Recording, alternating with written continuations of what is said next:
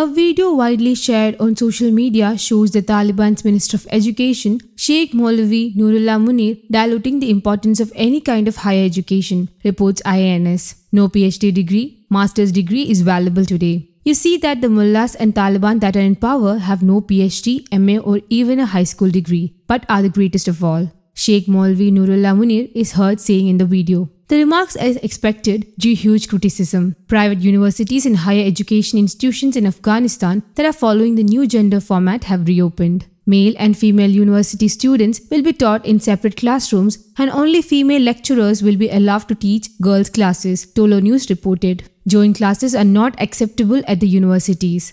A Taliban official said, some of the universities are able to use separate buildings for girls to teach the girls separately. But a number of universities do not have buildings they can change the time of classes. Meanwhile, officials from the private universities and institutions said they were willing to implement the new format required by the ministry. The officials are worried about the girls' low attendance at the universities. News Desk, Kaumudy Global.